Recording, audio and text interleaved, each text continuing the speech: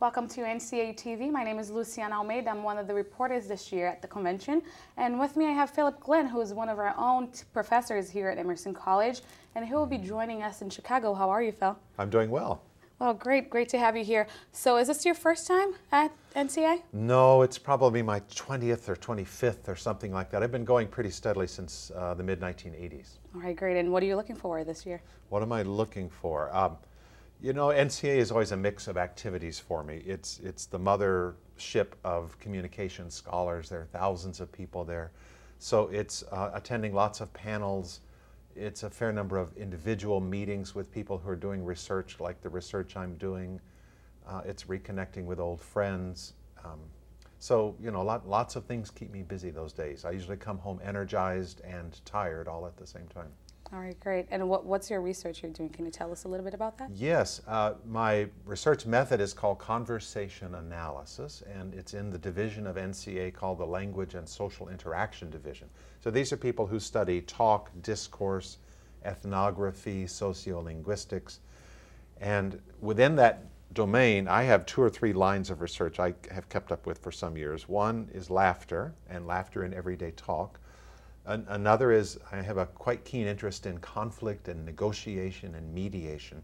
So one of the things I'll be doing at NCA is attending a Sunday morning 3-hour grant writing workshop where I'm beginning to work up a grant to try to seek some funding to do some quite in-depth research on how people talk when they're arguing with each other. So that's a second. I also have interest in video analyses of job interviews.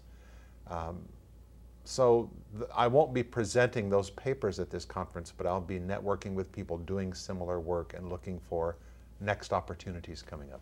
Absolutely. Are you sitting in any panels, any discussions? I'm leading a panel we call a conversation analysis data session, and this has become a tradition at NCA. This is probably the 10th year that a group of us bring a recording and a transcript of just everyday talk. About 20 to 30 people gather in a room and analyze it.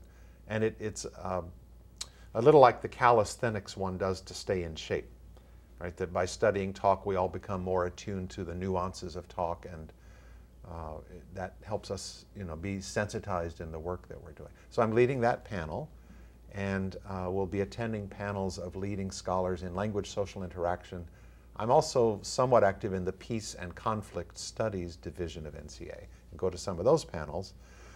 I also try to read the book and attend just things that look interesting, but as you may know if you've seen the book, there can be from 30 to 50 things going on at every hour, so Yeah, you have to make choices, Yeah, and exhaustion sets in at some point.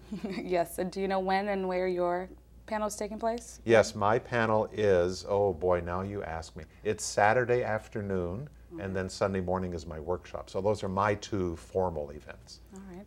And do you think there are any hot topics that we'll be discussing around the convention this year? I do know of one. There's a town hall meeting and a vote coming up about whether NCA should pass a resolution condemning the use of torture.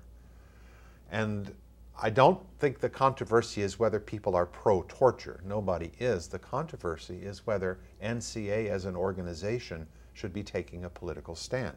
I happen to be one of the persons who signed the petition introducing this resolution. And I think both as citizens in the world and as communication scholars, we can come up with many reasons why we should publicly take a stand against use of torture. But the controversy is about that. Is that the kind of thing this organization should be involved in? Absolutely. Well, I look forward to seeing you and talking to you again in Chicago, maybe. All right. Thank you very much for joining us. Thank you very much. We'll see you in Chicago in a couple of days.